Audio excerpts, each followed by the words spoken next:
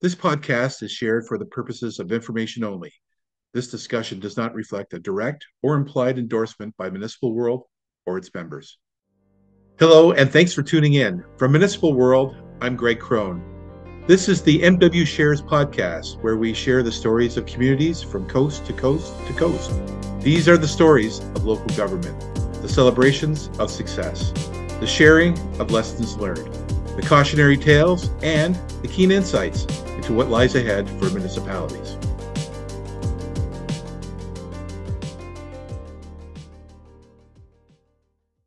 Hey everybody, it's Greg from Municipal World, and we're here at the Western Cities HR Conference in Edmonton, Alberta. And our guest now is Dr. Matthew Chow. Dr. Chow is Chief Mental Health Officer for Telus Health. So Matthew, welcome. Thanks for having me today. I think it's very timely that we're talking here at the conference because it's actually Mental Health Awareness Week in Canada. Absolutely. And it's been interesting to see the evolution of that week. I remember a time in my career when people didn't talk as much about mental health. There's still a lot of stigma. And now, when Mental Health Awareness Week rolls around, like everybody's talking about it. People are on Twitter on it. They're on Facebook. Well, that's where I noticed it. I saw Sophie Gregoire Trudeau post on Instagram just before we began talking. 100%. Yeah. Yeah. So it's great to see that awareness, and it's a happy coincidence that this week is Mental Health Awareness Week. Yeah. So, as I mentioned before, perhaps it's my own ignorance, but I wasn't aware that Telus was involved in this sphere of mental health. So maybe we could talk a little bit about how that came to be. Yeah. So let me share with you a little bit more about Telus Health. So Telus Health is Canada's largest digital health company. And in fact, it is one of the world's largest providers of mental, physical, and financial well-being services in the world. Mm-hmm. And we know that a lot of Canadians don't necessarily associate Telus with health. Mm-hmm. And for a large part, that's also because we're involved a lot in the back-ground. We, for example, support family doctors by providing electronic medical records for their practices. Mm-hmm. We support pharmacies by providing back-end services to assist with pharmaceutical service delivery. We also now provide direct service delivery, healthcare delivery. More than 2 million people, for example, have downloaded the Telus Health MyCare app, and they're accessing, doctors and nurses and counselors through the app. Great. And we also have a very large retirement benefits solutions business, as well as other businesses and that are relating to health. Mm-hmm.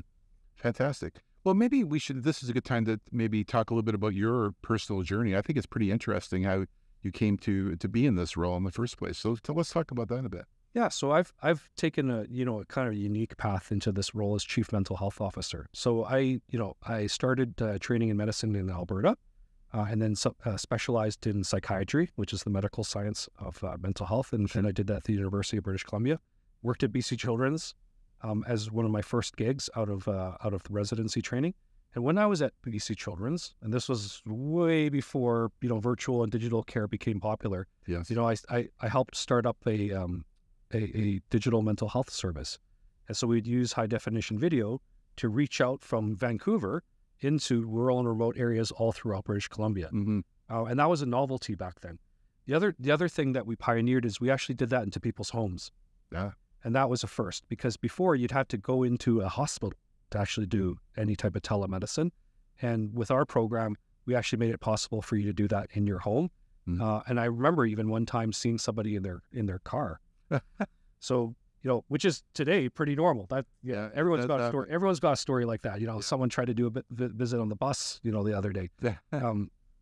But back then it wasn't. So I did that work at Children's for a while.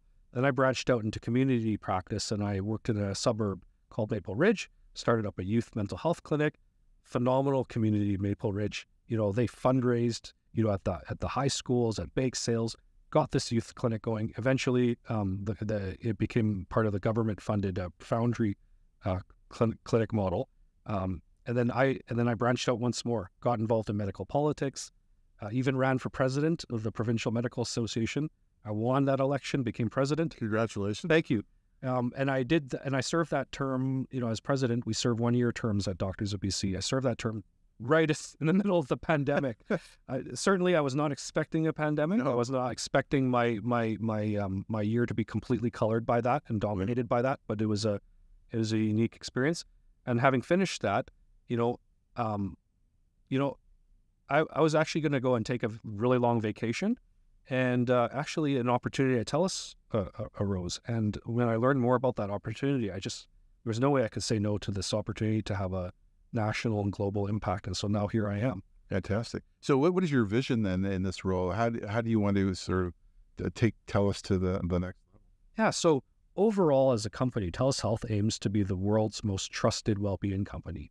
And when it comes to mental health, our goal for mental health and my professional ambition with it is to revolutionize the way that we provide mental health and well-being services. Mm-hmm. I've had a career where we started with patients sitting on a couch having hourly therapy sessions. Right. And in fact, for a lot of people, when they think about mental health, that's what they think about. Yes. They think about a doctor who's sitting next to a couch, patients on the couch, and they're talking about their feelings to the doctor. That's what mental health looks like to a lot of people. Sure. But mental health and well-being is so much more than that. And we certainly learned that during the pandemic. It's about getting access to digital therapies. It's about texting and chatting. It's about getting some coaching. It's about care navigation. It's about counseling as well, and traditional therapeutic elements. And it's also about a blend of receiving help and support digitally, but also in person. We cannot forget the importance of having face-to-face, just like we are right now, Sure. interactions, because those are really important for mental health and well-being. And so our goal is to revolutionize that, and we are revolutionizing that and investing heavily in that in mental health here in Canada, in the United States, and actually increasingly globally as well. Wow. So you mentioned the pandemic. You had a kind of a front row perch there. Like, how does your view of the medical system and mental health care has changed as a result of that experience coming through the pandemic like that? Wow, that's a big question. Yeah. So what I learned is that there are a lot of heroic people in the healthcare system keeping it going, helping people every day, but we can't keep it up like that. It's not sustainable.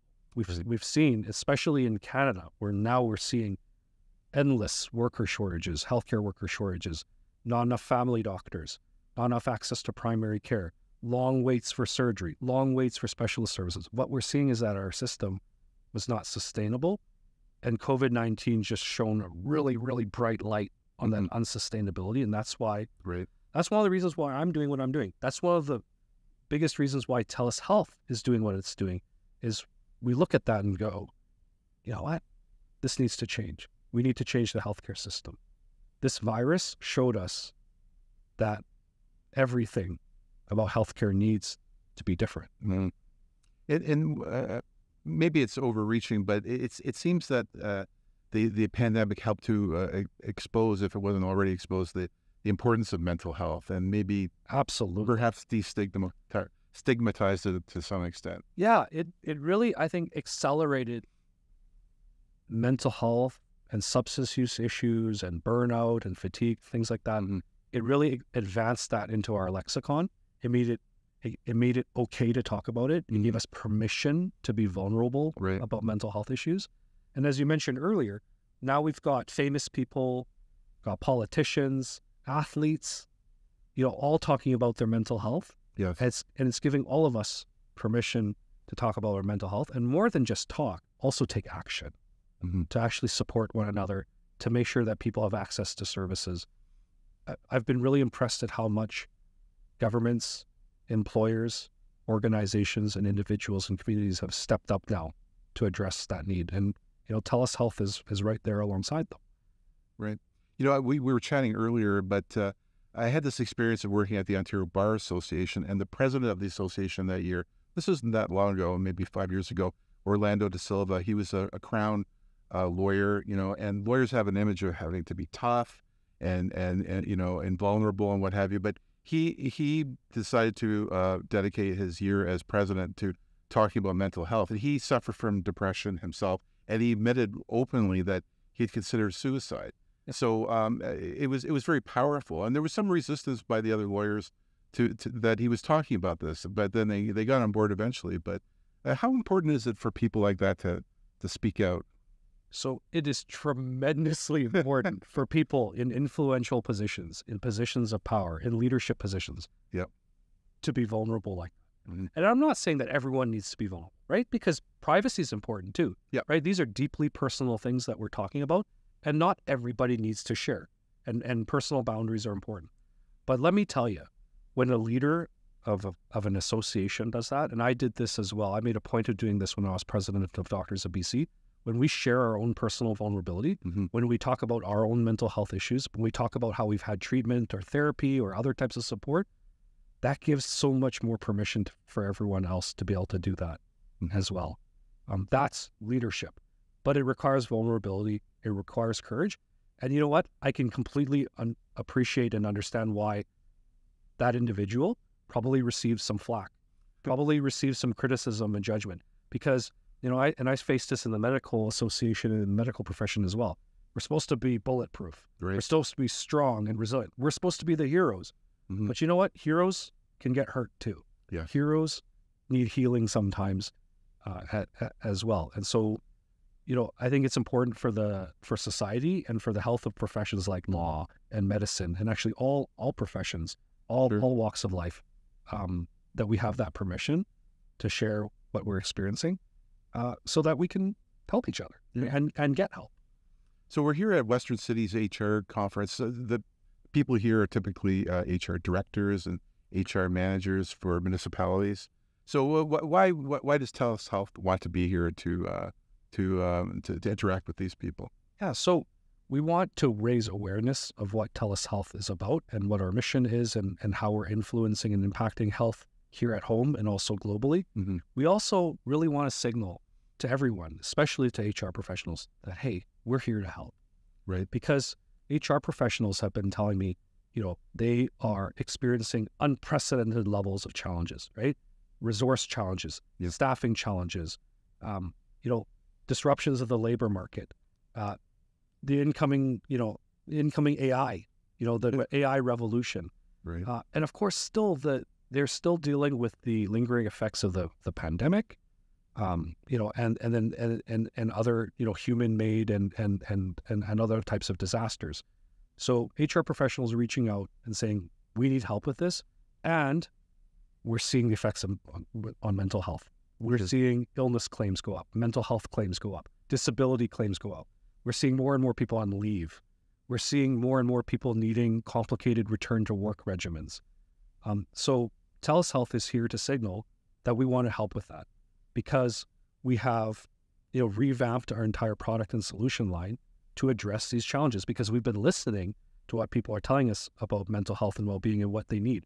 So, for example, we have revamped our EAP support programs, to make them more user-friendly and digitally available. We've created a program called Total Mental Health to make it easy for people to get personalized mental health support. We're making it, easy through things like the Telus Health MyCare app, that you can just download an app to your phone and see a doctor right away. Wow. Or see a nurse right away, or see a psychologist right away. So we're here to help. We want to help, address these mental health and well-being challenges that HR professionals are experiencing. And we're also here to listen to their feedback about what they need. Right. So you led a session here at the conference. It's called Thriving in an Age of Acceleration. What does that mean?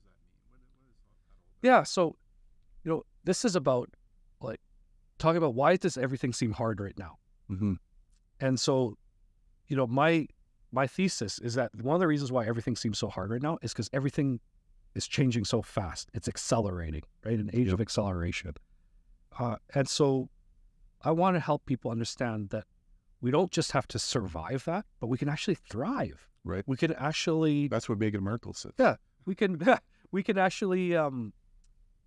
we can actually accelerate really important societal changes that will make us healthier, changes that will increase our well-being, changes that will increase, our productivity and engagement and passion. We can do all of these things in spite of, and even because of all these changes that are happening around us. Mm-hmm. Fascinating. So I know you have Telus has a booth here. I saw you across the room talking to lots of HR attendees here. What are you hearing from them? Are you sensing any kind of trend or maybe a thread of concern out there? Yeah. So something I hear over and over again from HR professionals is that, people are tired. People are tired. They are, there's a phenomenon of quiet quitting. Right. They're feeling that they're under-resourced for the amount of human-related issues that they need to deal with, because fundamentally HR is about humans and helping humans. As we've talked about, HR professionals are telling me that there's unprecedented need for mental health supports and assistance. They're just seeing that over and over and over again. That there's just this huge demand for that, and it's being reflected in the statistics around, things like disability, around leaves of absence. They're really struggling with all of it. Right. Well, I think that maybe this is a good time for us to wrap up. But I think you're really doing important work here, and I really admire you for the service that you've done for the public, particularly through the pandemic. Incredible. So, and you're continuing here working with all these municipal HR directors. So thank you so much for doing what you do, and thank you for joining us on the podcast. Well, it's been an absolute pleasure to speak to you. I'm proud of our team and what we do as a team, because it is a team effort. And again, to all the folks out there, Telus Health, is here to help. We want to contribute to making the healthcare system better, and to the health and well-being of people to make that better. Fantastic. So thank you so much, and hopefully we'll see you on the podcast another time. Thank you. Okay.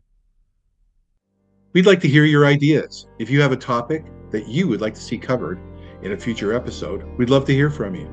Simply drop us an email. The address is stories@municipalworld.com.